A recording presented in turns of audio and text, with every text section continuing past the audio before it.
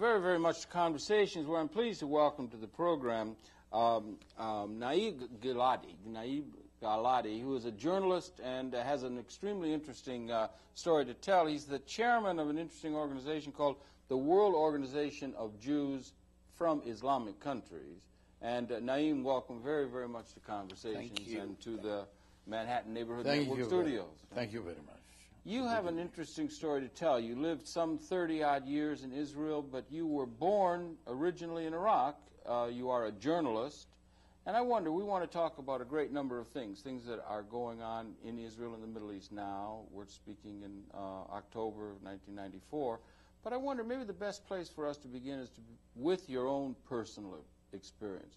You were originally born in Iraq, and I wonder if maybe you could share with us your own background a little bit, and then we could talk some about your experiences coming out of Iraq, as it were. Yes. Then we have to go back a few years ago. It's been when I born in Iraq. It was 68 years ago. I born for a feudalist family, Jewish, religious. And what my grandfather said, that we are in Iraq more than 2,500 years. Yes. It's mean historical when Nebuchadnezzar, the leader of Babylon, come and destroyed Jerusalem and they take many prisoners, Jewish prisoners from Jerusalem to Babylon. Indeed. Yes, 2,600 years ago. Yes. And we are part of this group that they take prisoners to Babylon. It's not the prisoners, it's to take the people to put them there, to live their freedom. And they've lived there ever since. Or Yes. And these Jews, when they come to Iraq, they start their life, their culture from the beginning. And they build, they product many things. For example, they build like today, like the colleges. At that time, they call it yeshiva. Yeshiva. Yes, but it is not yeshiva like today. No? Today it's just religious. Yes. But at that time, no. Many science, astrology, also accounting, many things. Yes, it was like a college or a university. Yes. And medicine. Yes. Three colleges like that. One Surah, her name is Surah. One Pompadita, and one Nahardea. These go back that many thousands of years? Yes. Okay. It's interesting, And they teach a new cadres of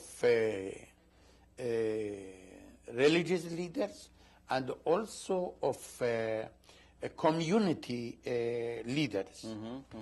And if we read today the new, not what they write about the Jews from Babylon before 3-4 lines or 1 pages. No, but there is books in Israeli universities that it's come research of the histories, and all is with notice.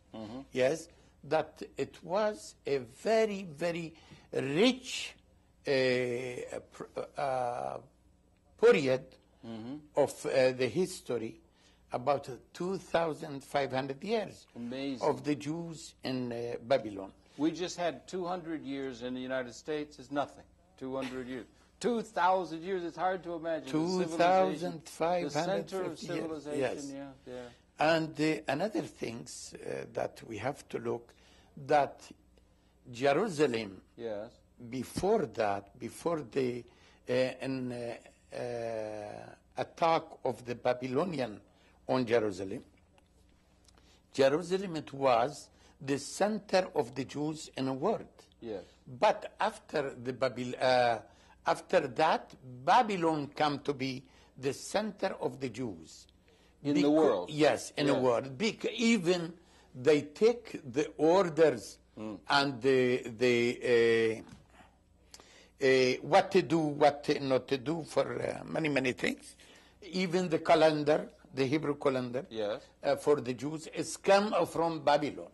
Thank goodness we took the Arabic number, or the other numeral, the numbers that we have finally adopted. You know, between the Arabic numbers and the English numbers of today, it's no different, not too much different. I know. Thank goodness we got those. Yeah. If you look to how would you like to have to do mathematics with Roman numerals? It would be yes, all but impossible. You find that it is same. For example, yes, right. This is one is something Arabic. Yeah. And what we have today. Yeah. And this is 2 in English. Yes. But this is 2 in Arabic. I see, right. And 3 in Arabic, 3 in English. Yeah. You see, it's no different. And I can attest to the fact that he is writing out the numbers, and that the numbers, the numerical system that we get and use with the zero, the mathematics that we use, we got from the Arab. And if we had not had that, or from Islam in a certain sense, and if we did not have that system, we would be in a fine fix trying to work with modern mathematics, trying to work. Imagine trying to divide with Roman numerals or something. It would be impossible. Yeah. But we stray a little bit. Because the Roman come to occupy the Middle East. Sure, they did. They learned too much. The Persians had been, yes. and the Romans. Yeah, for example, until today in a mathematics, there is a formula in a mathematics. They call it algebra. Algebra. Yes. Yeah. This word, it was in Arabic al-jabr. Aha. And who created it was Arab.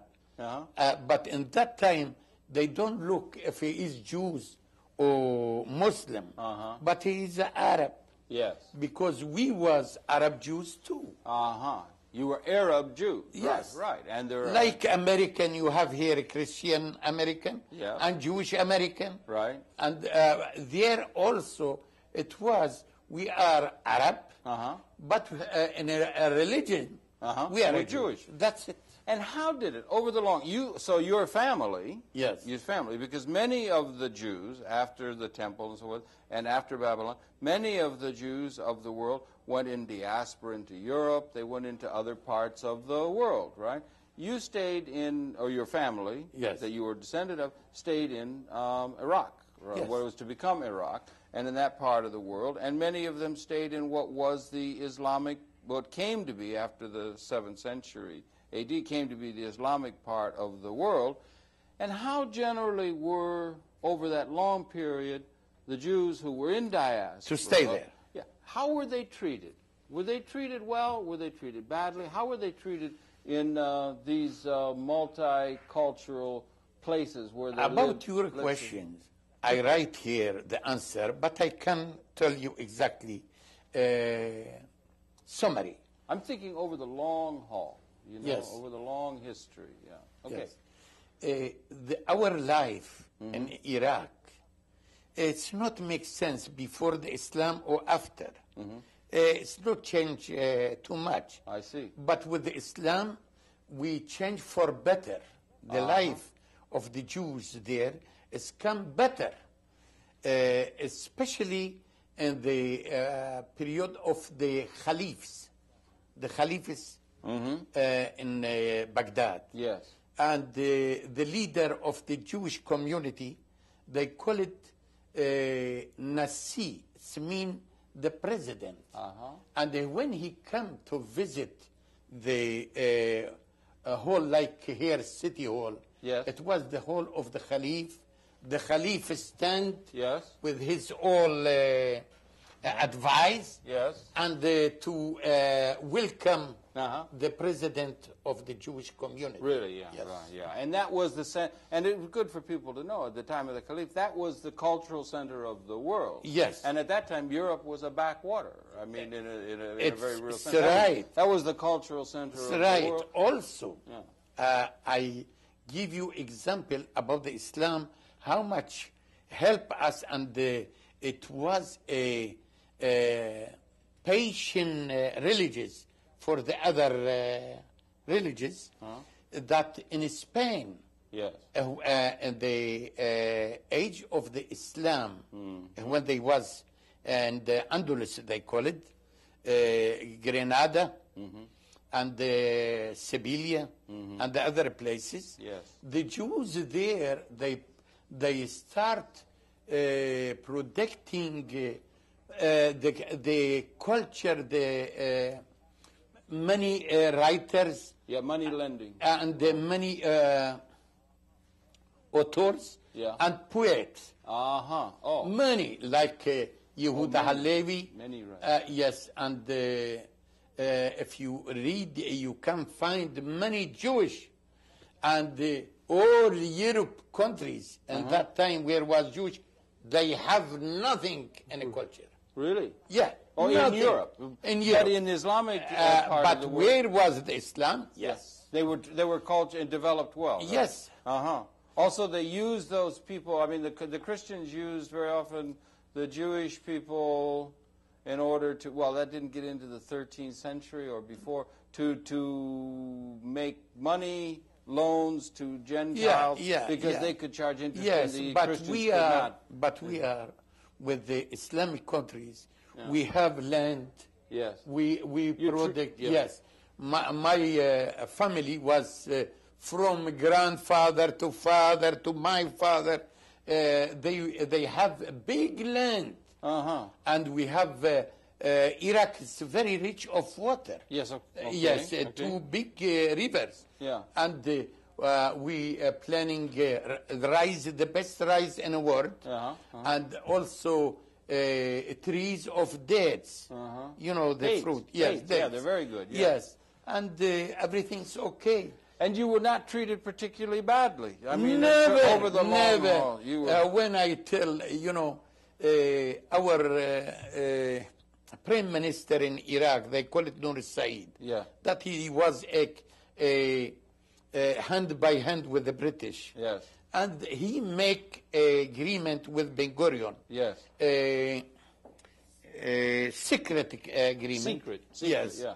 That Iraq collecting Palestinian refugees, 100,000, and with this 100,000 to throw out 100,000 Jews.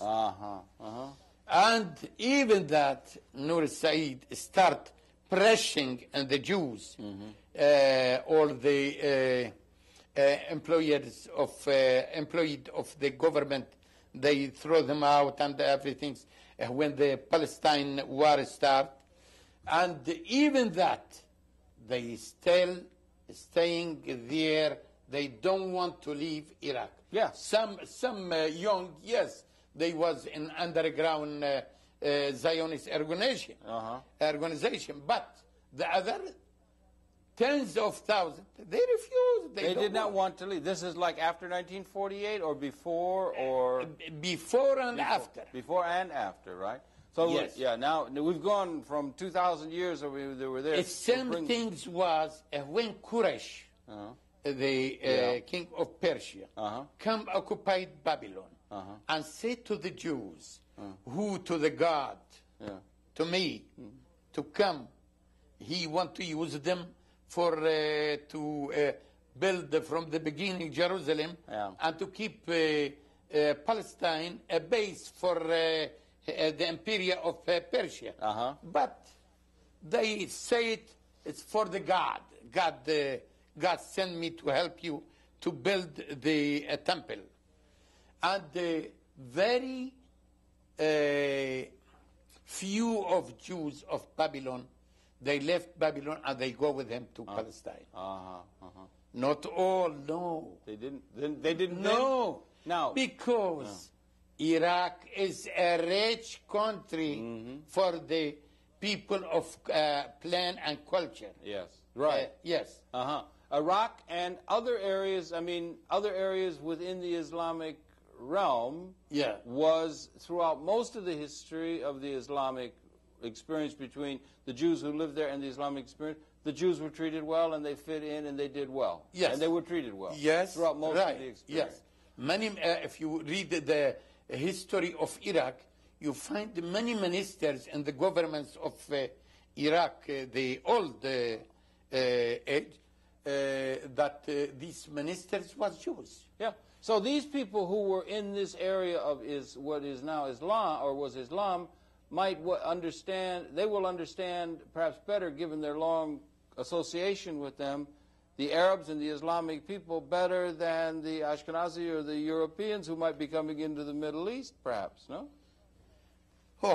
Again, because we want to talk about 1948 and the establishment of Israel, yes, and that you went there soon after that, and so a writer, Jewish writer in Europe, he called himself Echad Ha'am, one of the people. Yes. This is what's mean in Hebrew. This was his signature. Yeah, Naeim, yes. Plume. And he write a good article in that time when the Jews from Europe, they come to Palestine. Yeah. In the beginning of the 100. And like around 1900, you mean? The turn of the century? They started 1910, 1920. Right, okay, like they're just starting to come, yeah. And he write the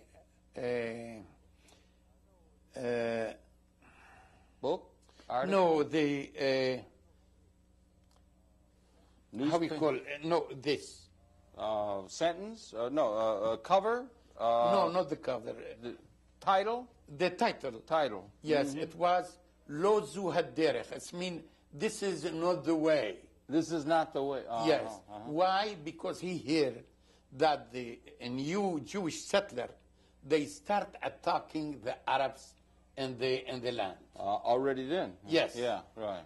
And he said that, and if you read his article, you can understand what was bad, so bad, the relationship between these Jews that they come from Europe with the Arabs of the land, the Palestinian. Yeah. But not just with the Palestinian, also with the what they call it here, Sephardic Jews. All right, now yes, there but there are not Sephardic. Yeah. There are Islamic Jews from Islamic countries. They live in Palestine hundreds of years. Yes. And some of them, they come, they want to live, where is the Jerusalem? Yes. Yes, right. With the option that the Messiah will come. Yeah. And they build the temple again. Yeah, the third temple, yeah. Yes. Yeah. They come there. But, you know, these... what they call it Ashkenazi Jews. Yes. They were so sadist. Sadist. Yes. Sadist. Yes. Yeah, really. Yes. Yeah. And there was very bad relation between them and these Jewish of, they call it Sephardic Jews. Yeah, now you make this clear for me, please. Sephardic and Ashkenazi, right? Now, the name Sephardic is not right. All right. Sephardic in Hebrew is mean from Spain, but we are not from Spain. But why it's come when the Jewish after the Inquisition, Inquisition, yes, in Spain start, many Jews they left, and also Muslims they left the country. Yes. And they come to the East, especially in the Middle East countries. Yes. Syria, Lebanon, and Morocco, Algeria, all of these. Egypt. And when they come, also many Jews from Europe, they ran away from the anti-Semitism. Yeah. And in these countries, there was two different committees. One is Ashkenazic, and also different temple, different synagogue. One of the Ashkenazi Jews, they call it, at that time they start calling themselves Ashkenazi. And the other Sephardic because they come from Spain. From Spain, right. And because our culture and the Spanish Jews is same culture. Same, all right, yeah. And we pray in some system, some tape Yeah. Yes. And they call us also Sephardic Jews, but it is not true. What is better expression? It's Islamic Jews. Islamic Jews. Yes. Right? That's not a term we hear very much. Because we come and we grow and we learn and we get our culture in Islamic countries. And this is the truth. And there also was Spain, it was Islamic. Yeah, well, it was before, after, until 1492. Yes. Yeah, right. And there was a borrowing and a back and forth culture between Islam and the Jewish culture in those countries. There was an exchange of values and cultural values and learning and so forth. And more or less they got along well. Better than do you think, the Jewish people with the Christian community in Europe? Of course. Yes? Of course. We don't know what's mean anti-Semitism. Really? Yes, because Arab and Muslim cannot be anti-Semitist because he is Semitist. Yeah, right. He is a Semitic. Yeah. Yes, we are from same race. Also, it seems like the Islam really does. They say they are of the book, so they believe in the scriptures and in the Torah, and these other books are sacred to them, and they seem to hold with that. So there hasn't been that history until the modern expression, and now there's this tremendous problem that exists there, and you have been witness to that because you yourself, I mean, Israel was established as a state in 47, 48, and you as a young man went there, and maybe you could share a little bit of your own experience, having lived, what, 30-odd years in Israel? 30 years, over than 30 years. And you were a journalist and a learned man. Yeah. But before we move to this age, all right. Yes, I have to say what the Islam says. Okay. Don't forget, I have to say that I am a Jewish. You're Jewish, right? Yes. But the Islam said, Ahlul Kitab Ikhwa. It means who's have the book, it means the Bible. Yeah. They're Arab brothers. Because the Islam have the Quran and the Christian have the New Testament. And we have the Old Testament. Right. We are brothers. It means nobody can use any things against you if you are a Jewish. And there is many problems with the Jews was in Arab countries. But because a third side come and make all this trouble. For example, the Magoolian. Ben Gurion? No, Magoolian. Magoolian, I'm sorry. Magul. Yeah. And the Tatar. Mongols and the Tatars. Mongol, yes. Right, okay. And the Tatar. Yeah. All of this, they come occupied. Of course, they do the best that to keep the people under their control. Then they keep them one against the other. Like the British, what they did in India.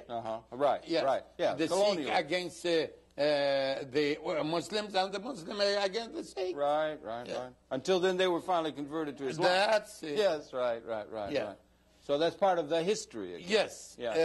Now and when you were a young man, you studied journalism, you studied language, you studied, and you became journalist, no? I studied that by myself. It's been self-learning, how we call it. That's the best. Yes.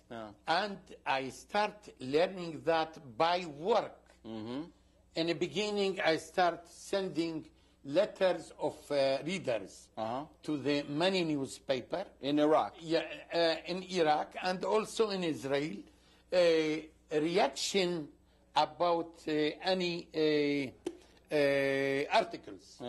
And after that, I learned slowly how to build article about some project. How did you and others from Iraq, Jews, Islamic Jews, as you say, come to go to Israel? And what were the circumstances under which you did go to Israel and elected to go there? And what is the reality of the Jews from the Islamic countries going to Israel? And maybe you could address that after 1948 or before. Or just how did that come about? What some of them, the old people of the Jews, they go to Israel because they was believing that the third temple will come to building, and the Mashiach is come, or Messiah will come. Messiah, yes. But the young Part of them, they ran away from the army service in Arab countries. And the other, they come by the propaganda of the Zionist organization. One of them I am, because in the beginning I don't know enough, just the pressure of the government of Iraq. Then I see I have no choice just to leave the country. My father was laughing for me. He said, "You crazy. This is our country," about Iraq. But because I don't know that all these problems is organized by the British. I don't know that. Yes. Then I go to the, I join to the Zionist underground organization. And after that I left Iraq illegal to go to Iran, Illegal. from Iran to Israel. Yes. You joined the underground in Iraq, right? Yes. Yeah, Irgun, was that not Irgun? That wasn't Irgun or Stern Gang or anything of that sort? Or there was an organization there locally, Zionist? I don't go to the army groups, but I go just one thing, politics, to go to Israel, because I see the pressure of the government. And you went to Israel then? Yes. 1950. And there was some pressure from the Zionists to have the Jews of Iraq go there. Yes. When they see that with all the pressure, the Jews still there, they using bomb. Really? Yes. They put many bombs. Jewish Zionists? Yes. They put many bombs in where the many building of the Jews. They put it there, and one it was in synagogue, and it was full of Jews, and some killed and some wounded, and they don't care for that. Just to give them to afraid, to scare, and to go to Israel. To Israel. Yeah, and to fight. Yes. If necessary, to fight, because they were very, very dedicated to the establishment of Israel, the Zionists, above all else. Above the fight, I can't say here nothing. But they need people, cheap labor. Muscle, to work. Yes, because Israel government throw the Arab out, the Palestinian, about 700,000, and they take their land, and they use, they need cheap worker to work with this land. You say they threw them out. They threw them out. Israel might say that those people left voluntarily. It's not true. It's not true. Not true. I meet one minister in Israel. I don't want to say his name. And he showed me many files of many villages of Arabs. And I see what's going. By force. And another things. The Israelis in 1948, and also before that, immediately after the decision of the United Nations to divide Palestine, they start to attack the Arabs. And they put, where is, how you call the deep place where they take water? Well. They put in every well a microbe of dysentery and the typhus.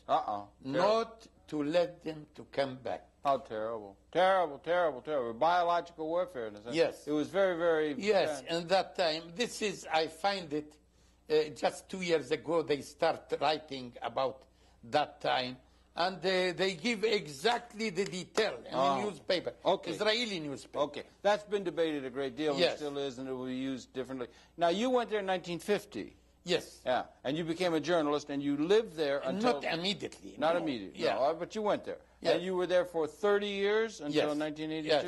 Talk a little bit about your experience. Was it any different for you being there as an Islamic Jew than if you were an Ashkenazi Jew? Is there a difference? And what is the difference? Islamic Jew and a Sephardic Jew. Yes. Yeah, much less Ethiopian Jew, or something. Yes. But tell me, what is the difference there that you experienced in the 30 years that you were there in Israel up until 82? I will give just a small story. What happened to me? In 1951, I read in a newspaper, because I learn Hebrew in an underground organization. I read that they need some studies for culture technicians. Yes. In the time of learning, they will pay him like a technical man in the beginning his work, his job, salary. I said to my wife, look, I don't lose nothing. I will go to learn a profession. Another thing, a new profession. Another thing, I got money. And I am eating there and sleeping there until I finish. I get job, okay. I don't get job, then we have money for 6 months, the course. So it's a good thing to do. Yeah. She said, okay. Then I go for exam before the course. And we was about 200 people, because there is money, and you emigrate to Israel from Europe in that time. This was 51, I'm sure. That's early, yeah. Yeah. And a big hall. And I see the exam was on paper, like the American system. There is a question and 3 answers. Which one you think the true? Then I make it 5 minutes. I finish. And the time that they give for the exam is 4 hours. And after it's finished, the boss of the group for exam, he said, it's finished already. Everybody have to bring the pages. And I have to say that Mr. Naeim, he was the best, and he finished it nice. Yes. Yes. From now, we are talking eye to eye. Yes. Yes. Yeah. Please, one by one. Yeah. Then he called, Naeim. But what happened? What happened? In that time, my name was not Giladi. It was not? No. Was, if you see here, was Khalaschi. Oh, yes. Oh, and because there is no Kha in English, in a passport they call it Khalaschi. And when I come to Israel, they write for me in a certificate. Yes. Yes. They write Khalaschi.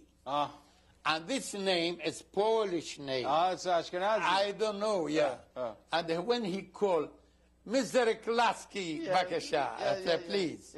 I go to him. Yes.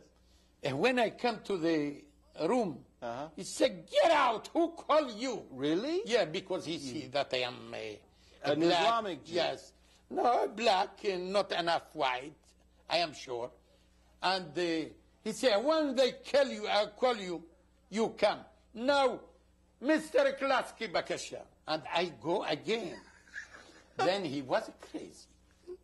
And he shut the door in front of me. One of the group... You mean you're saying they're being racist against the Jews from the Islamic countries? Until today. Oh, until today. All right.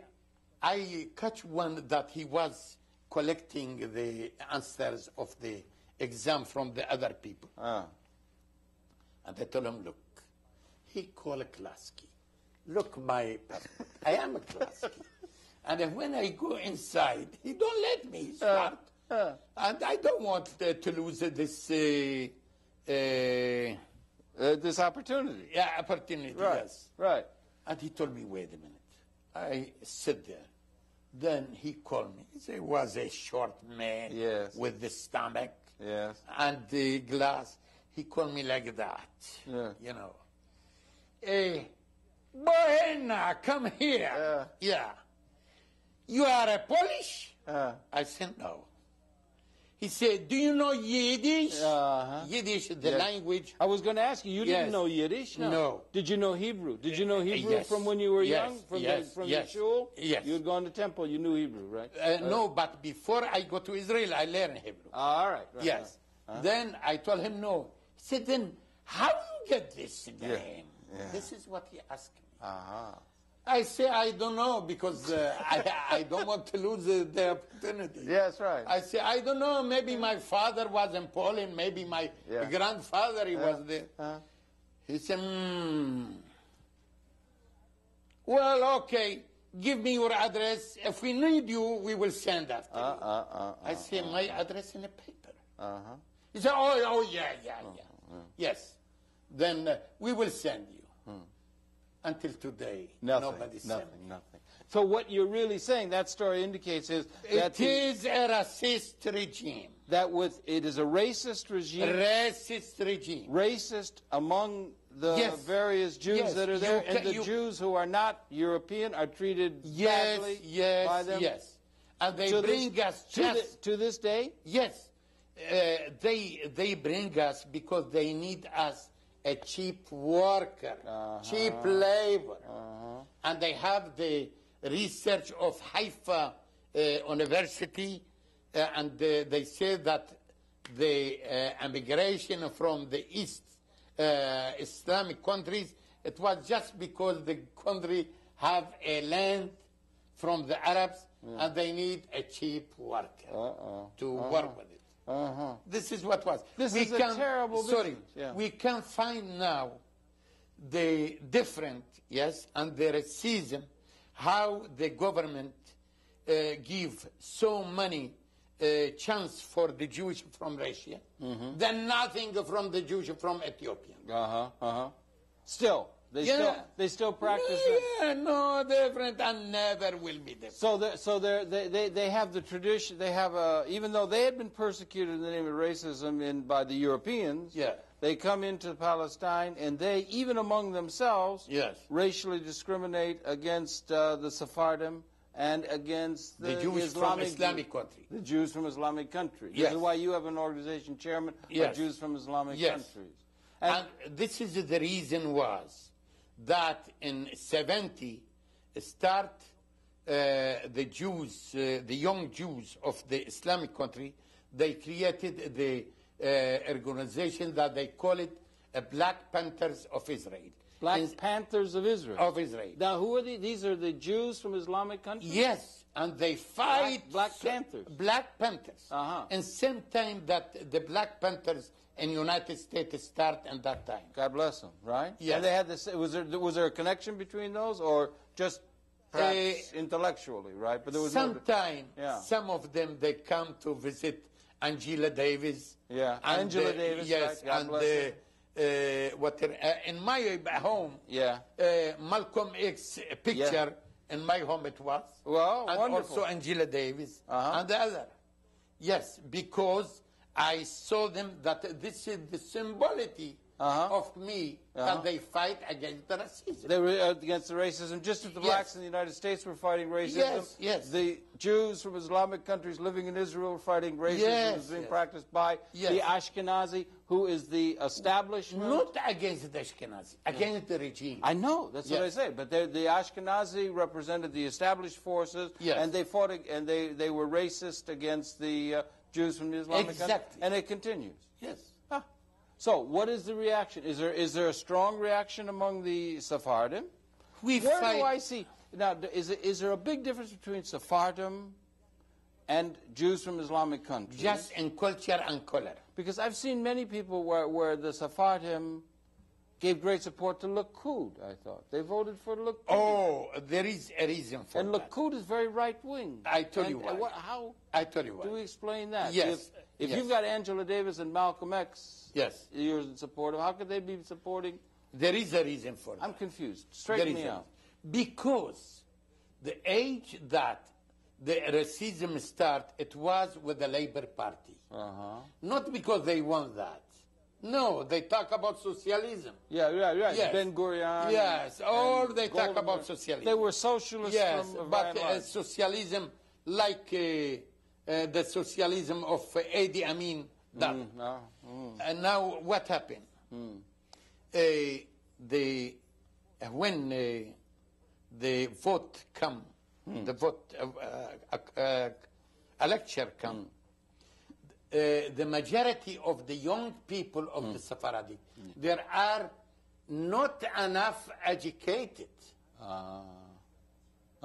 And for this reason, they go to the Likud, not because they like the program of the Likud, but because just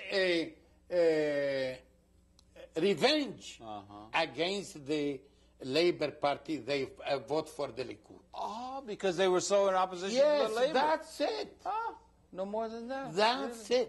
it. When they see that the Likud is more dirt than the Labor Party, they vote for the Labor Party. And for this reason, the Labor Party come to the power just because these groups change their mind and they come to the side of the Labor. Well, how about if you have Jews from Islamic countries being discriminated in racial terms by the Ashkenazi who run Israel? Yes. Now, what was the attitude of the Jews from the Islamic countries who lived in Israel toward the Palestinians and toward the Islamic people? Was there any camaraderie? Was there any, or what was their attitude there? Because Israel as a whole has exerted racism against the Arab and Islamic peoples as a whole. Yeah. You know? What was the attitude of the Jews? I give you the answer.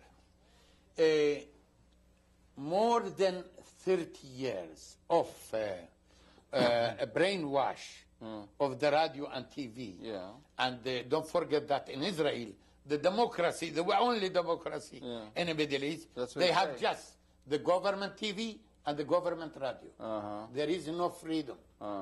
Of press. Right? Yes, of press. And then the brainwash from the morning until evening. Arab, Arab, Arab, Arab, Arab, Arab. And they say the Arabs are terrible, Arabs are terrible, Yes, Arabs yes, are terrible. yes, They're subhuman. They tried to make them what the Nazis called Untermenschen. Exactly. And in the school too. Yeah. And also in an organization of youth, they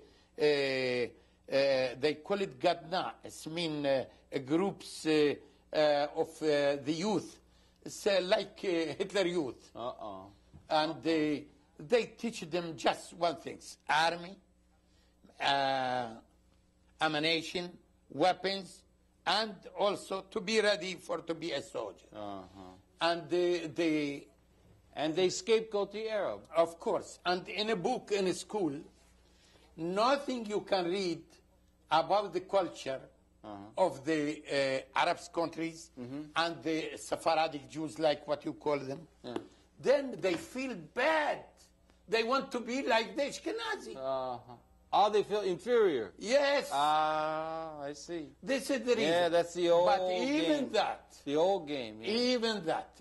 When Golda Meir come to the power, Prime Minister, and we start fighting in a frame of Black Panthers, we say in our program that the only way to fight against the racism and to make our life condition better, we have to come to the peace.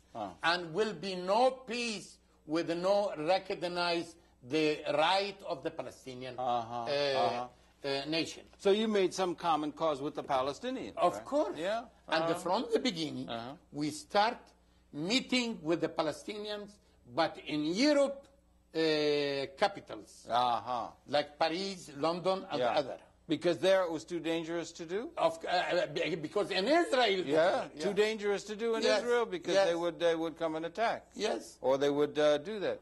And you had this was going on during the time you were there. You finally left in 1982. Yes. That was at the time of Lebanon? Yes. Was it because you were disgusted? After Lebanon was too much when they invaded Lebanon? No, just or this. What? Because I learned because I am a researcher also. Yes, you're a researcher. Yes. I am very sorry that I am not speak well English. You speak fine English. To give you exactly the picture. I'm sorry, I do not find speak the Hebrew. true who was after the massacre and the Shatila. Shatila and Yeah. Sabra Yes, in Lebanon. Yeah. And I went there. And I asked, and someday, what happened? What? And when I see the truth, I say to my wife, my dear, this country not for me. What was true then? The truth that Israel bring the groups of the phalanges to do that. And I say 20,000 killed? 20,000? no. No. In all the war, it was about 30,000. But they kill about 3,500. Yeah. But what it was is horrible. Yes, but the feeling was very bad. I am one of the part of the Jews that it is a nation that was a victim of the racism and anti-Semitism. Exactly. How can I do that? Yeah, right. I say, if this is the country, and this is the system to survival here, I don't want it. I don't. Yeah. Then we said, And that's when you came here. this is the reason. Yeah. Well, welcome to the United States. Thank you very Yeah, you were. I'm sorry to hear that it was so bad. Thank you very much. I see that United States is talk about freedom, but here freedom. You can say what you want. You can write what you want. Not like the Israeli democracy. And the truth that in Israel, the best regime and the best system of election. But after the parliament, nothing in. Because if you want to write something in a newspaper, you have to take it first to the censor. To the censor. To the censor. They have a whole board of censors who censor what's to be shown. Yes, and you can do nothing even if you go to the Supreme Court. If the censor said no, it's no. And you had to suffer that as a journalist. You were a journalist trying to do that, and you were also. And I feel it on my body. Did you get when you were with the Black Panthers there? Yes. Did you have reaction from the government against you ever? Or did they come and try and attack you? Against me from the beginning. I am in a blacklist. I can't be government employee. So you suffered like other people who were carrying the fight, like Malcolm X and others who did suffer. It's the same. The people who fight for those kind of things. Noam Chomsky suffers now, and other kinds of people like that now. But okay, I wonder. We got a few minutes left and everything. I wonder. Now we're talking now in October, and you've got this distinct history and understanding of things there. It's very interesting, you know. But now we've just signed a peace accord, Mr. Yasser Arafat, and they've signed a peace accord. The PLO, which had been a terrorist organization. They signed that. Mr. Clinton is in the Middle East now. He's visited with Assad. He's visited with, Mr. Jordan. They've just signed a peace treaty with Jordan. They say that peace is coming. Hamas, in the meantime, is creating great difficulty, as it were. They just had this bombing in Tel Aviv the other day where 20-odd were killed. I wonder, why don't you talk to us a little bit about the way you see what's going on now. They're heralding peace. They say peace is coming. Many people, it seems to me, in the Arab world think it's the peace, the same kind of peace that the American Indians were forced to sign, and that among the masses of the people in the Arab world, it was like as if you will sign this treaty or else, and that, that it was a treaty of duress. But I wonder, how do you see it, and how do you think the people in the broader Arab world see the peace treaty and the peace process that's now going forth in the Middle East or in Israel? I ask just for a few minutes. Yes, well, you only have a few minutes. In this book, yes, let me show the book. I write let me show the book. I can that show it, the Arab people and the Arab countries, they try to make peace with Israel. Even Abdel Nasser, that Ben Gurion called him the Hitler of the Middle East. I find of my research that he tried many times with many mediators to come with peace with Israel. But Ben Gurion refused. All the time refused. And the Arabs, I want to say that all the time they was ready to come to peace with Israel. I meet the president of Israel, Yitzhak Nabon, and I ask him many questions about what I hear when I was a journalist, that it is not allowed for me to write, and many secrets with the minister also. And they told me that the Arabs leaders, they was ready all the time for the peace. But they asked Israel to help them. How? To find the solution of the problem of the Palestinians. Israel refused all the time. This was the only problem between peace. What's going to happen? For peace between the Arabs and Israel. Because they had not had historically difficulty between there was colonialism, British and so forth. Yes. Americans, the Yes. United States had not had trouble with the Arab nations. They hadn't been colonial powers. Yeah. But it was with the Zionism and the coming of the Ashkenazi and the taking of the land of the Palestinians is what caused the problem. That's it. Yeah. And they was ready to do that, to sign, but because Israel refused. Also, the president... the Israeli refused to find a solution or to find some sort of a solution to deal with what happened to the Palestinians. Is that what you're saying? Yes, but Well, how could they find a solution when they had taken the land of the Palestinians and established... What was the proposal of John Kennedy in a meeting with Ben Gurion here in Washington? He said to accept back about 100,000 refugees, 10,000 a year. It's been in 10 years. And we are, United States, ready to pay the money to build for them again from the beginning, the houses and everything, and the economy assistance. But Ben Gurion say, okay, but when he go to Israel, he say, no one refugees and no centimeter of land. Yeah. It means no peace. So you think the Israelis were intransigent over the years, yes. and that's what has made it difficult. But what now? Now the Israelis are now they've got Samaria, Judea. What do you see happen? We've only got a couple of minutes left. And what are we to make of Hamas? And what are we to make of the feeling among the masses of the people in the broader Arab and Islamic world toward this peace process that's being so much touted now? We've only got 5 minutes left or so. With the why Israel come now and ready to talk with and the also Palestinians? PLO, because the pressure of United States. Without this, never. Now another thing. With the Jordanian, we have no war. The Jordanian all the time, but in secret, they meet each other. Hussein met about 30 Israeli leaders. And also the others, they was ready to talk. But how they can make peace if you occupied Golan Heights and the West Bank and the other? They can't. They can't. If you give me back, like the decision of United Nations 242, then no problem. And they say all that. But they don't want to do that. I don't think. The Israelis, no, they don't want to do it.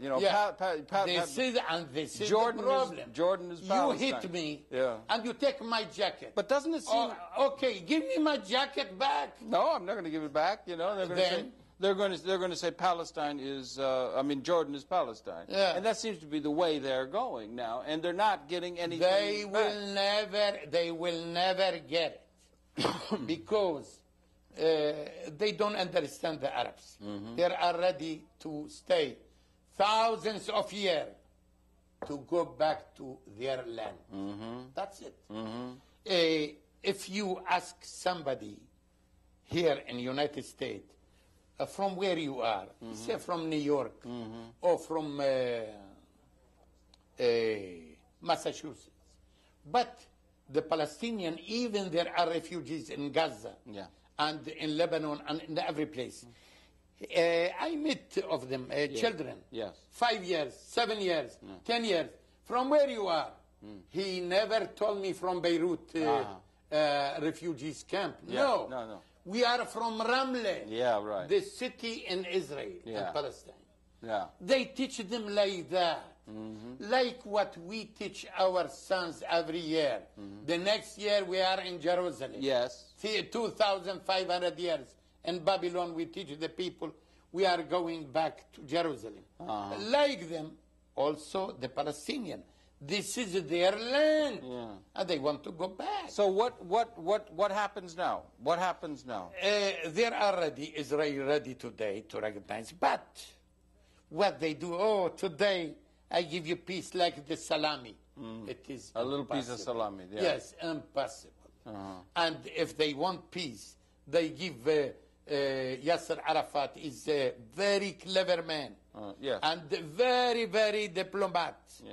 Yes, they call him terrorist. I don't care. Who's Shamir? They don't and call who's him the other. No, they don't call him terrorist. They used to until a few months ago. Then they gave him the Nobel Prize. Now they He's give no him, longer terrorist. Now it's Hamas terrorist. Yes, I will tell you about He was Hamas. terrorist until 6 months ago. But musical terrorism. Musical chairs. But they bring him to the land. Yes. Gaza and Jericho. Okay, but give him the economy base. Nothing. They give them nothing. Yeah. If the Palestinians, they see after 50 years, they got nothing, no back, no work, no industry, and nothing. They're not going to get anything. They will kill him. Yeah, right. And this is Israel government, they know that.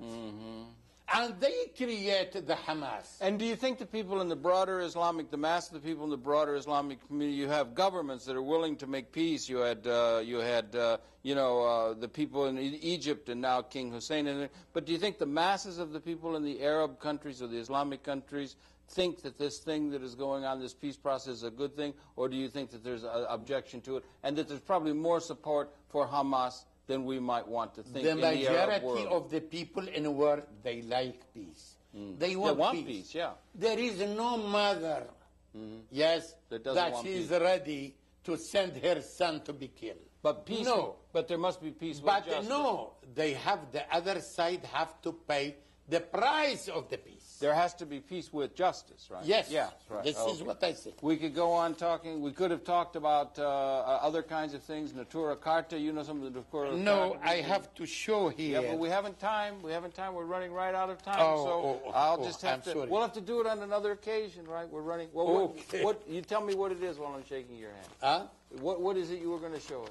No, I want to show you how Israel created the Hamas. Oh, okay.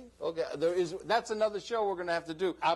This is a book of yours, Ben Gurion Scandals. It's been Naeim Giladi, who is the chairman of the World Organization of Jews from Islamic countryside. We could go on talking about 12 hours easy, Naeim. But thank you very much for coming in. Thank you. Your pleasure to have had those perceptions. We invite you to tune my in pleasure. again next week. We'll be coming back on Conversations again next week. That's it for now, Naeim. Once again, thank you very, very much again. Thank you very much for the book. We'll see you next week. And once again, thank you very much. Thank you. Please stay tuned, and we'll see you next week.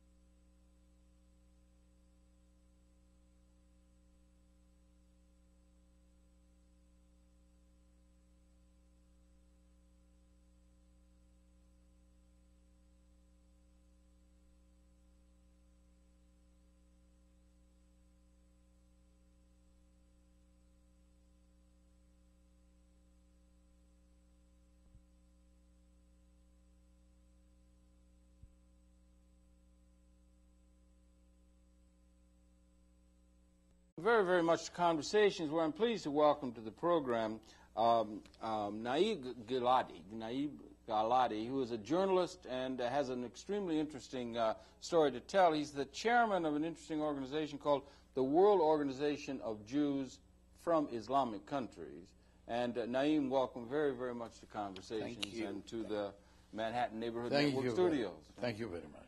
You have an interesting story to tell. You lived some 30-odd years in Israel, but you were born originally in Iraq. You are a journalist. And I wonder, we want to talk about a great number of things that are going on in Israel and the Middle East now. We're speaking in October of 1994. But I wonder, maybe the best place for us to begin is with your own personal experience. You were originally born in Iraq, and I wonder if maybe you could share with us your own background a little bit, and then we could talk some about your experiences coming out of Iraq, as it were. Yes. Then we have to go back a few years ago. It's mean when I born in Iraq. It was 68 years ago. I born for a feudalist family, Jewish, religious. And what my grandfather said, that we are in Iraq more than 2,500 years. Yes. It's mean historical when Nebuchadnezzar, the leader of Babylon, come and destroyed Jerusalem and they take many prisoners, Jewish prisoners from Jerusalem to Babylon. Indeed. Yes, 2,600 years ago. Yes. And we are part of this group that they take prisoners to Babylon. It's not the prisoners, it's to take the people to put them there, to live their freedom. And they've lived there ever since. Or Yes. Uh-huh. And these Jews, when they come to Iraq, they start their life, their culture from the beginning. And they build, they product many things. For example, they build like today, like the colleges. At that time, they call it yeshiva. Yeshiva. Yes, but it is not yeshiva like today. No? Today it's just religious. Yes. But at that time, no. Many science, astrology, also accounting, many things. Yes, it was like a college or a university. Yes. And medicine. Yes. Three colleges like that.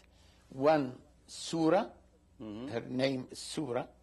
One Pompadita, and one Nahardea. These go back that many thousands of years? Yes. Okay. It's interesting, And they teach a new cadres of religious leaders and also of community leaders. And if we read today, they knew not what they write about the Jews from Babylon before 3-4 lines or 1 pages. No, but there is books in Israeli universities that it's come research of the histories, and all is with notice. Yes, that it was a very rich period of the history, about 2,500 years. Amazing. Of the Jews in Babylon. We just had 200 years in the United States is nothing. 200 years. 2,000 years, it's hard to imagine. 2,500 the center of civilization, And another things that we have to look, that Jerusalem, before that, before the attack of the Babylonian on Jerusalem, it was the center of the Jews in the world. Yes. But after after that, Babylon come to be the center of the Jews, in the world. Yes, in the world. Even they take the orders and the what to do, what not to do for many, many things. Even the calendar, the Hebrew calendar, for the Jews, is come from Babylon. Thank goodness we took the Arabic number, or the other numeral, the numbers that we have finally adopted. You know, between the Arabic numbers and the English numbers of today, it's no different, not too much different. I know. Thank goodness we got those. Yeah. If you look, how would you like to have to do mathematics with Roman numerals? It would be all but impossible. You find that it is same. For example, this is one is something Arabic, and what we have today, and this is 2 in English, but this is 2 in Arabic. I see, right. And 3 in Arabic, 3 in English. Yeah. You see, it's no different. And I can attest to the fact that he is writing out the numbers, and that the numbers, the numerical system that we get and use with the zero, the mathematics that we use, we got from the Arabs. And if we had not had that, or from Islam in a certain sense, and if we did not have that system, we would be in a fine fix trying to work with modern mathematics, trying to work. Imagine trying to divide with Roman numerals or something. It would be impossible. Yeah. But we stray a little bit. Because the Roman come to occupy the Middle East. Sure, they did. They learned too much. The Persians had been, and the Romans. For example, until today in a mathematics, there is a formula in a mathematics.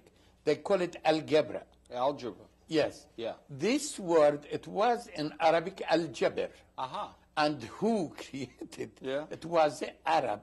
But in that time, they don't look if he is Jews or Muslim, but he is Arab. Yes. Because we was Arab Jews too. You were Arab Jew. Yes. Right. And they're like American, you have here Christian American and Jewish American. Right. And there also it was, we are Arab, but in a religion, we are Jewish. That's it. And how did it, over the long, so your family, your family, because many of the Jews, after the temple and so forth, and after Babylon, many of the Jews of the world went in diaspora into Europe, they went into other parts of the world, right? You stayed in, or your family, that you were descended of, stayed in Iraq, what was to become Iraq, and in that part of the world, and many of them stayed in what was the Islamic, what came to be after the 7th century AD, came to be the Islamic part of the world. And how generally were, over that long period, the Jews who were in diaspora to stay there? How were they treated? Were they treated well? Were they treated badly? How were they treated in these multicultural places where they About your questions, I write here the answer, but I can tell you exactly summary. I'm thinking over the long haul. You know, over the long history, Okay. Our life in Iraq, it's not make sense before the Islam or after. It's not change too much. I see. But with the Islam, we change for better. The life of the Jews there has come better, especially in the period of the Caliphs. The Caliphs in Baghdad. Yes. And the leader of the Jewish community, they call it Nasi. It means the president. And when he come to visit the hall, like here, City Hall, it was the hall of the Khalif. The Khalif stand with his all advice, and especially in the Middle East countries, Syria, Lebanon, and Morocco, Algeria, all of these, Egypt, and when they come, also many Jews from Europe, they ran away from the anti-Semitism. And in these countries, there was 2 different committees. One is Ashkenazic, and also different temple, different synagogue. One of the Ashkenazi Jews, they call it, at that time they start call themselves Ashkenazi, and the other Sephardic because they come from Spain. From Spain, right. And because our culture and the Spanish Jews is same culture. Same, all right, yeah. And we pray in same system, same tape. Yeah. Yes. And they call us also Sephardic Jews, but it is not true. What is better expression? Islamic Jews. Islamic Jews. Yes. Right? That's not a term we hear very much. Because we come and we grow and we learn and we get our culture in Islamic countries. And this is the truth. And there also was Spain, it was Islamic. Yeah, well, it was before, after, until 1492, yeah. Right, and there was a borrowing and a back and forth culture between Islam and the Jewish culture in those countries. There was an exchange of values and cultural values and learning and so forth. And more or less they got along well. Better than did, do you think, the Jewish people with the Christian community in Europe? Of course. Yes? So of course. We don't know what's mean anti-Semitism. Really? Yes, because Arab and Muslim cannot be anti-Semitist because he is Semitist. Yeah, right. He is a Semitic. Yeah. Yes, we are from same race. Also, it seems like Islam really does.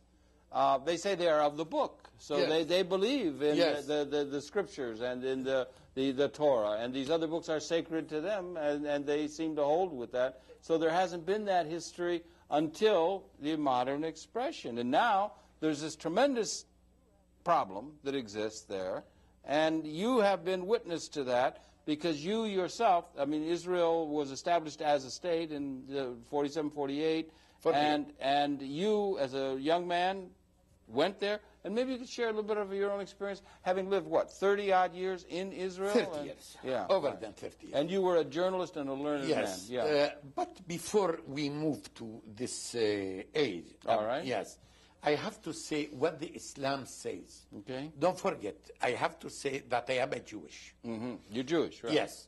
But the Islam said, Ahlul Kitab Ikhwa. What does it mean? Who's have the book, it means the Bible. Yeah. They're Arab brothers.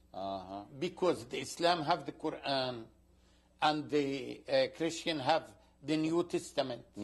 And we have the Old Testament. Right. We are brothers. It means nobody can use anything against you if you are a Jewish. And there is many problems with the Jews was in Arab countries. But because a third side come and make all this trouble. For example, the Magoolian. Ben Gurion? No, Magoolian. Magoolian, I'm sorry. Magul. Yeah. And the Tatar. Mongols and the Tatars. Mongol, yes. Right, okay. And the Tatar. Yeah. All of this, they come occupied. Of course, they do the best that to keep the people under their control. Yeah. Then they keep them one against the other. Yeah. Like the British, what they did in India. Right, yes. right. Yeah, the Sikh against the Muslims and the Muslims against the Sikh. Right. Until then, they were finally converted to Islam. That's it. Yes, right. So that's part of the history again. Yes. Yeah. Now, and when you were a young man, you studied journalism, you studied language, you studied, and you became journalist, no? I studied that by myself. It's been self-learning, how we call it. That's the best. Yes. Yeah. And I start learning that by work. In the beginning, I start sending letters of readers to the many newspaper. In Iraq? Yeah, in Iraq and also in Israel. A reaction about any articles. Yeah. And after that, I learned slowly how to build article about some project. How did you and others from Iraq, Jews, Islamic Jews, as you say, come to go to Israel? And what were the circumstances under which you did go to Israel and elected to go there? And what is the reality of the Jews from the Islamic countries going to Israel? And maybe you could address that after 1948 or before. Or just how did that come about? What some was the of them, the old people, of the Jews. They go to Israel because they was believing that the third temple will come to building, and the Messiah is come, or yes. Messiah will come. Messiah, yeah. yes. But the young part of them, they ran away from the army service in Arab countries, and the other, they come by the propaganda of the Zionist organization. One of them I am, because in the beginning I don't know enough, just the pressure of the government of Iraq. Then I see I have no choice just to leave the country. My father was laughing for me. He said, "You crazy? This is our country," about Iraq. But because I don't know that all these problems is organized by the British, I don't know that. Yes. Yes.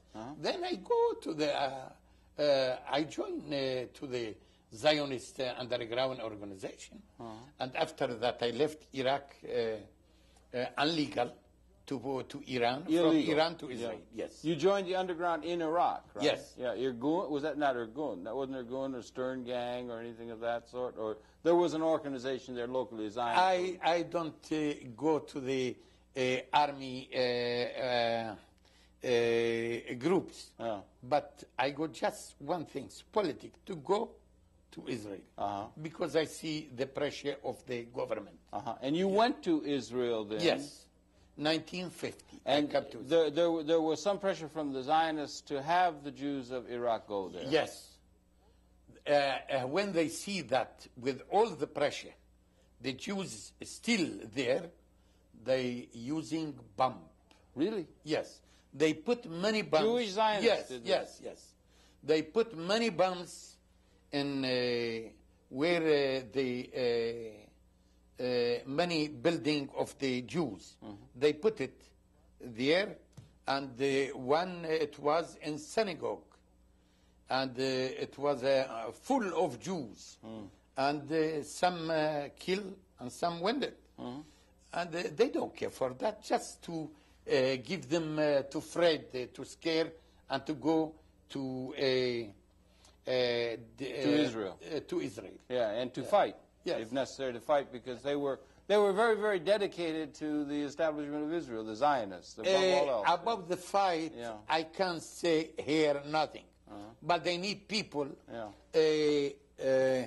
cheap labor, muscle, to work. Yes, because Israel government throw the Arab out, the Palestinian, about 700,000, and they take their land, and they use, they need cheap worker to work with this land. You say they threw them out. They threw them out. Israel might say that those people left voluntarily. It's not true. It's not true. Not true. I met one minister in Israel. I don't want to say his name. And he showed me many files of many villages of Arabs. And I see what's going. By force. And another things. The Israelis in 1948, and also before that, immediately after the decision of the United Nations to divide it, to welcome the president of the Jewish community. Really, Yes. And that was and it was good for people to know at the time of the Caliph, that was the cultural center of the world. Yes. And at that time, Europe was a backwater. I mean, in a very real sense. Right. That was the cultural center of the world. Also, I give you example about the Islam, how much help us, and it was a patient religious for the other religions that in Spain, in the age of the Islam, when they was, and Andalus they call it, Granada, and Sevilla, and the other places, the Jews there, they start protecting the culture, the many writers. Yeah, money lending. And many authors and poets. Oh. Many, like Yehuda Halevi. Many, right. Yes, and if you read, you can find many Jewish and all Europe countries in that time where was Jewish, they have nothing in a culture. Really? Yeah. Oh, nothing. in Europe. In Europe. But in Islamic part but of the world. where was the Islam? Yes. They were culture and developed well. Right? Yes. Also, they used those people. I mean, the Christians used very often the Jewish people in order to. Well, that didn't get into the 13th century or before to make money, loans to Gentiles because they could charge interest. Yes, and the but Christians we could are. not. But we are with the Islamic countries. We have land. Yes. We product. Yes. My family was from grandfather to father to my father. They have a big land. And we have Iraq is very rich of water. Yes. Okay. Yes. Two big rivers. Yeah. And we are planning rice, the best rice in the world, and also trees of dates.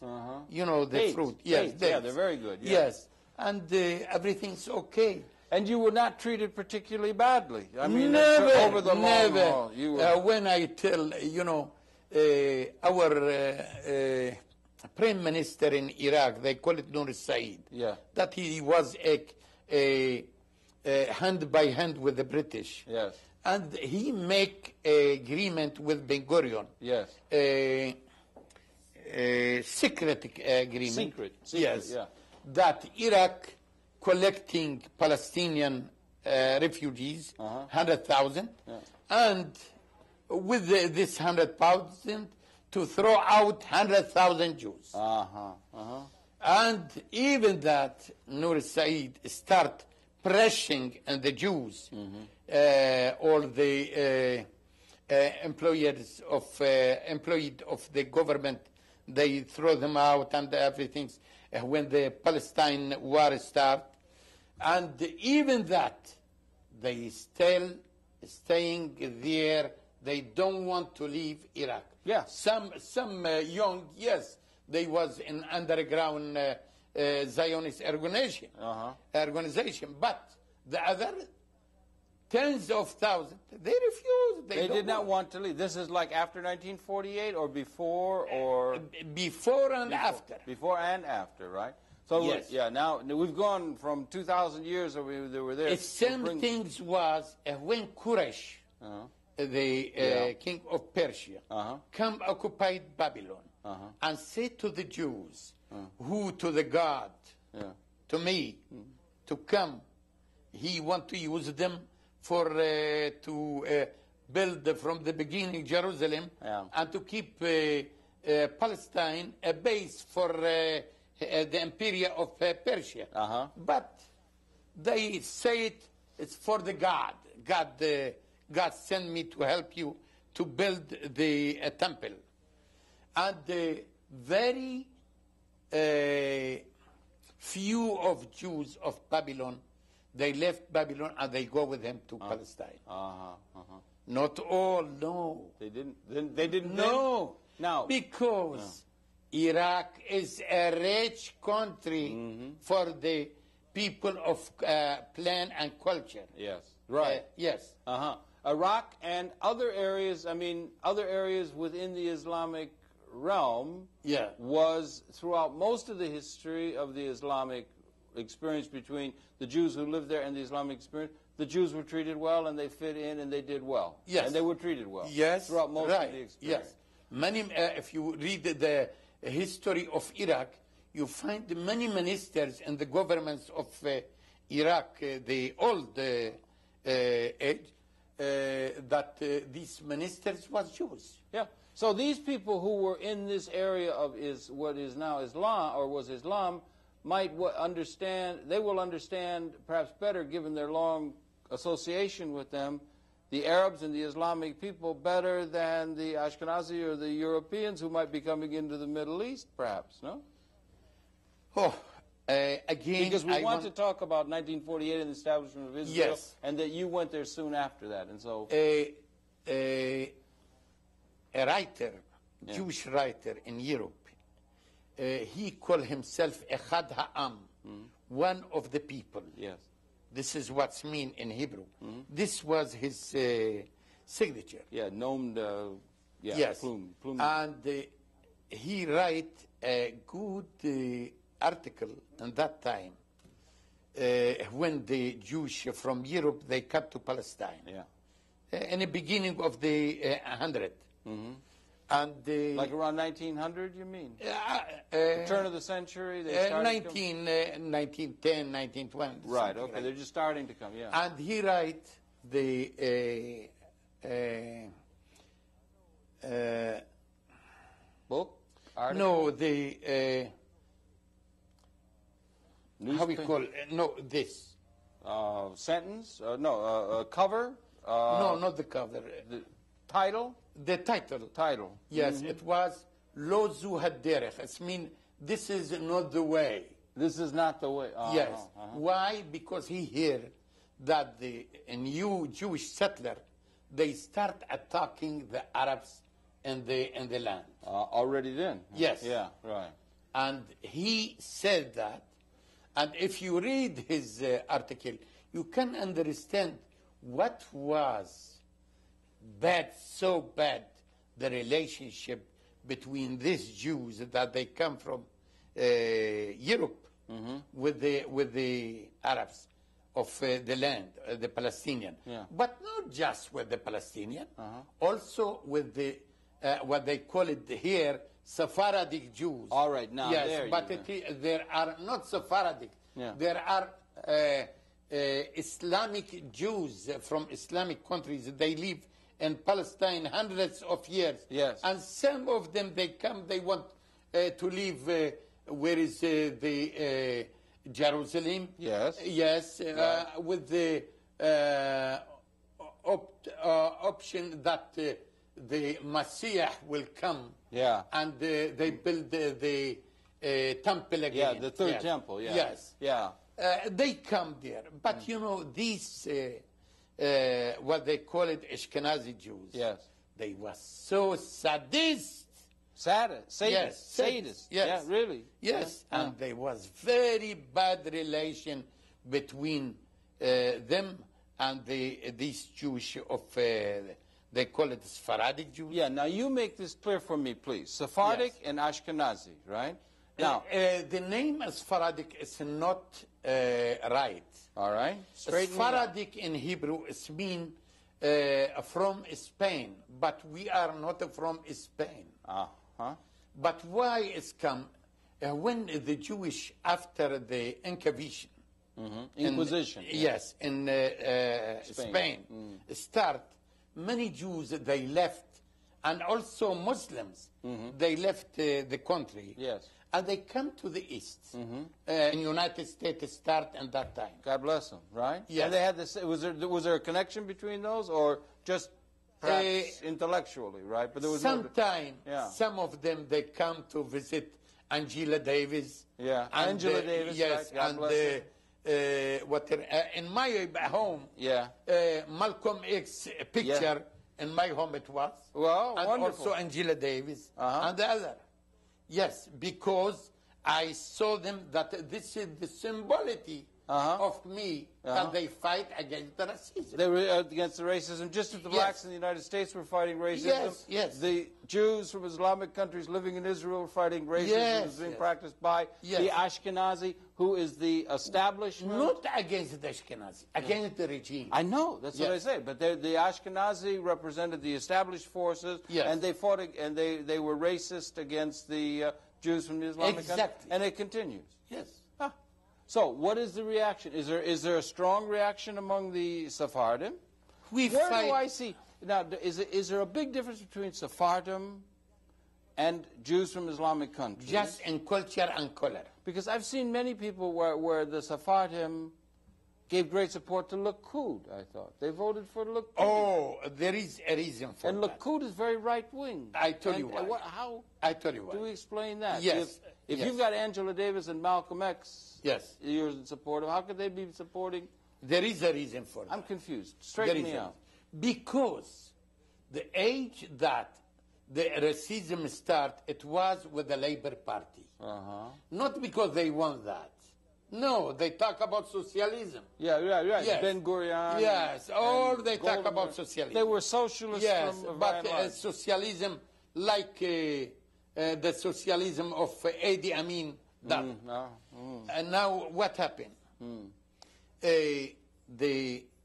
When the vote come, the vote, a lecture come, the majority of the young people of the Sephardic, there are not enough educated.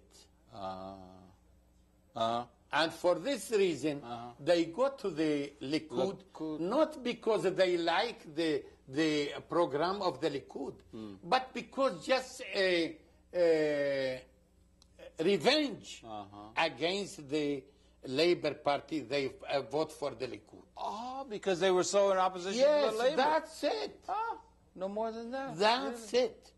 When they see that the Likud is more dirt than the Labour Party, they vote for the Labour Party.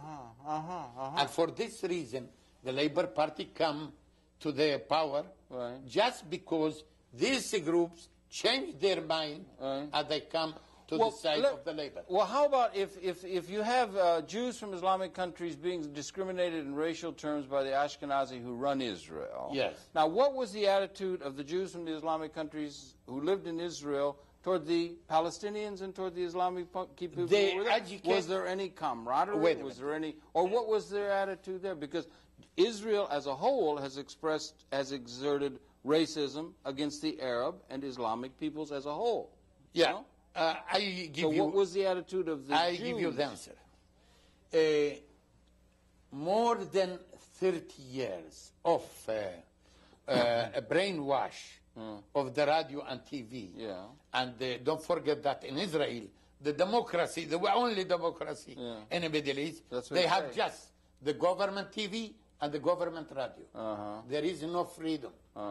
Of press. Right? Yes, of press. And then the brainwash from the morning until evening.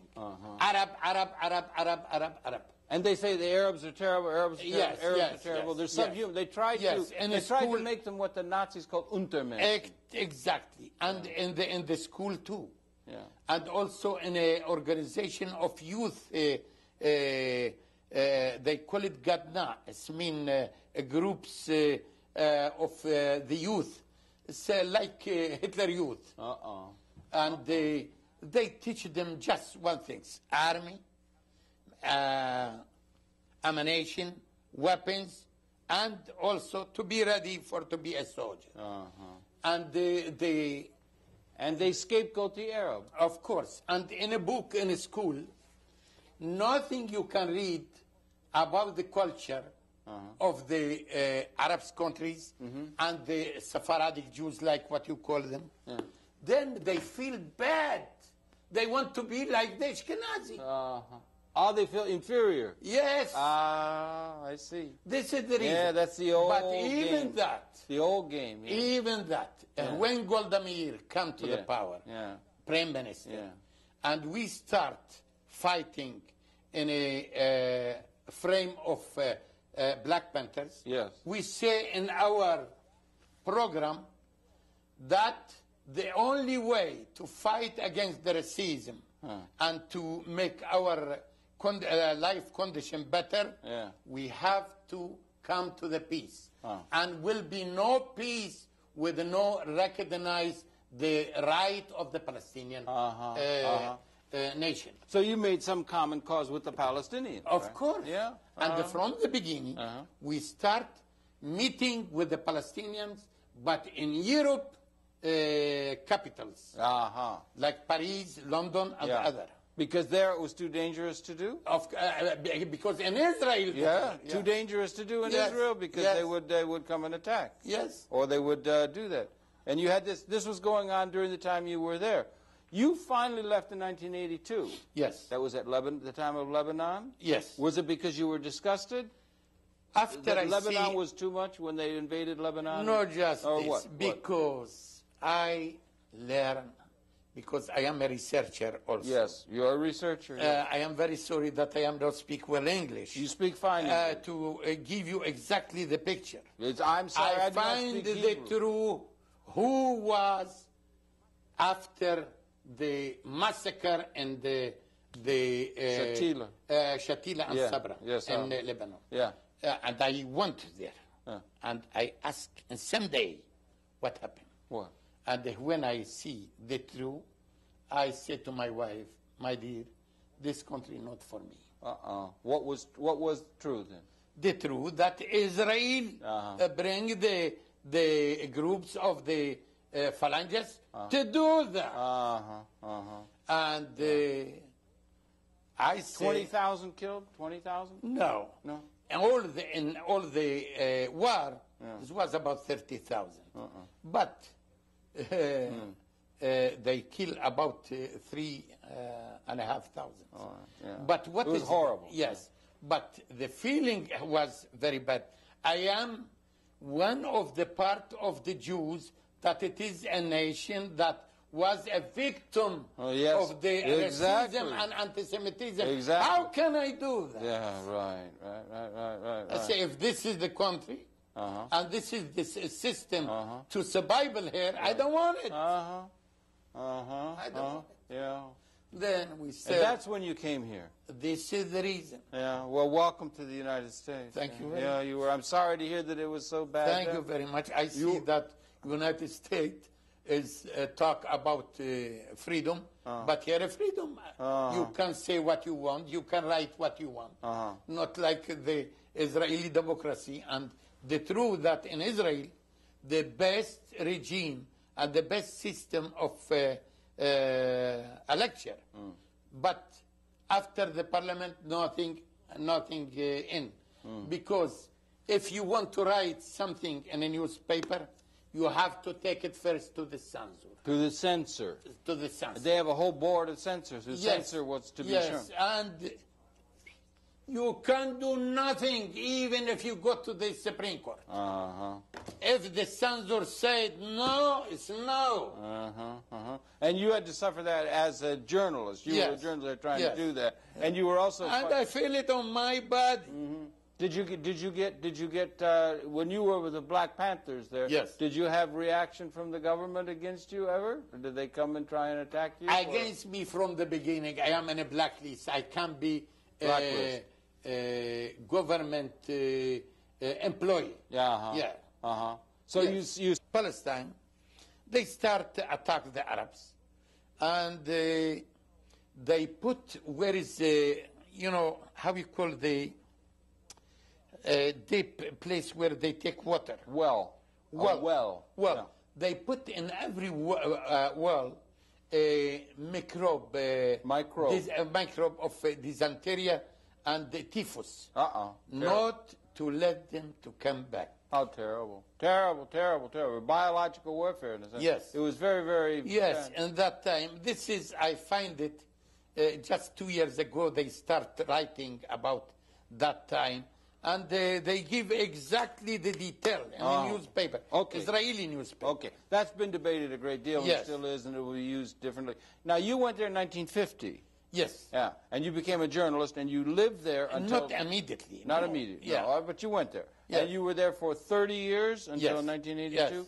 Talk a little bit about your experience. Was it any different for you being there as an Islamic Jew than if you were an Ashkenazi Jew? Is there a difference? And what is the difference? Islamic Jew and a Sephardic Jew. Yes. Yeah, much less Ethiopian Jew, or something. Yes. But tell me, what is the difference there that you experienced in the 30 years that you were there in Israel up until 82? I will give just a small story. What happened to me? In 1951, I read in a newspaper, because I learn Hebrew in an underground organization. I read that they need some studies for culture technicians. Yes. in the time of learning, they will pay him like a technical man in the beginning his work, Yes. his job, salary. I said to my wife, look, I don't lose nothing. I will go to learn a profession. Another thing, a new profession. Another thing, I got money. And I am eating there and sleeping there until I finish. I get job, okay. I don't get job, then we have money for 6 months, the course. So it's a good thing to do. Yeah. She said, okay. Then I go for exam before the course. And we was about 200 people, because there is many new emigrate to Israel from Europe in that time.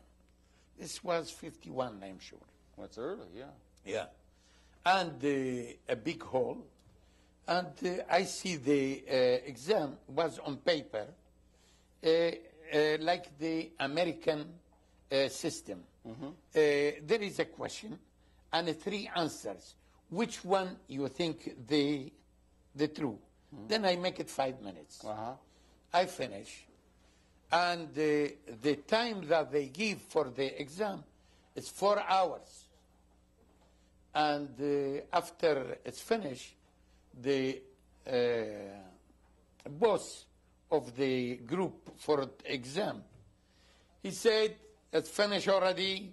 Everybody have to bring the pages. And I have to say that Mr. Naeim, he was the best, and he finished it nice. Yes. Yes. From now, we are talking eye to eye. Yes. Yes. Yeah. Please, one by one. Yeah. Then he called, Naeim. But what happened? What happened? In that time, my name was not Giladi. It was not? No. Was, if you see here, was Khalaschi. Oh, yes. Oh, And because there is no Kha in English, in a passport they call it Khalaschi. And when I come to Israel, they write for me in a certificate. Yes. Yes. They write Khalaschi. Ah. And this name is Polish name. Ah, it's Ashkenazi. I don't know, And when he called, Mr. Khalaschi, Bakasha, I said, please. Yeah. I go to him. Yes. And when I come to the room, he said, get out, who called you? Really? Yeah, because he see that I am An black. Islamic Jew. Yes. No, black and not enough white, I am sure. And he said, when they kill you, I'll call you, you come. No, Mr. Khalaschi Bakasha. And I go again. Then he was crazy. And he shut the door in front of me. One of the group... You mean you're saying they're being racist against the Jews from the Islamic countries? Today. Oh, until today. All right. I catch one that he was collecting the answers of the exam from the other people. And I told him, look, he called Khalaschi. Look, my passport. I am a Khalaschi. And then when I go inside, he don't let me. He's smart. And I don't want to lose this... this opportunity. Yeah, opportunity, Right. yes. Right. And he told me, wait a minute. I sit there. Then he called me. He was a short man with the stomach and the glass. He called me like that, you know. Bohena, come here. You are a Polish? I said, no. He said, do you know Yiddish? Yiddish is the language. I was going to ask you, you didn't know Yiddish? No. Did you know Hebrew? Did you know Hebrew from when you were young? From the shul? Yes. You had gone to temple, you knew Hebrew, right? No, but before I go to Israel, I learned Hebrew. All right. Yes. Then I told him no. He said, then how you get this name? This is what he asked me. I say I don't know because I don't want to lose the opportunity. Yes, right. I say I don't know. Maybe my father was in Poland. Maybe my grandfather was there. He said, well, okay, give me your address. If we need you, we will send after you. I say, my address in the paper. He said, oh, yeah. Yes. Then we will send you.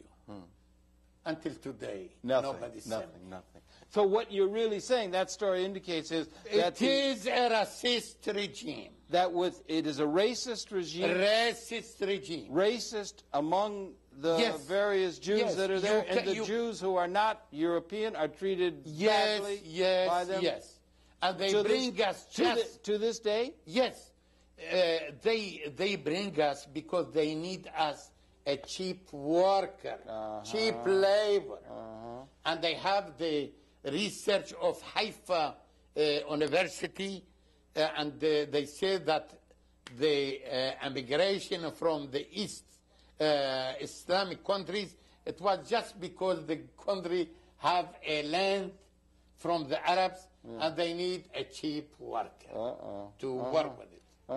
This is what was. This is a terrible business. We can find now the different, and the racism, how the government give so many chance for the Jewish from Russia, then nothing from the Jewish from Ethiopia. Still, they still practice that. No different, and never will be different. So they have the tradition. They have even though they had been persecuted in the name of racism by the Europeans. They come into Palestine, and they, even among themselves, racially discriminate against the Sephardim and against the Jews from Islamic country. The Jews from Islamic countries. This is why you have an organization chairman of Jews from Islamic countries. And this is the reason was that in 70 start the Jews, the young Jews of the Islamic country, they created the organization that they call it Black Panthers of Israel. Black Panthers of Israel. Of Israel. Now, who are these? These are the Jews from Islamic countries? Yes, and they fight Black Panthers. Black Panthers. And same time that the Black Panthers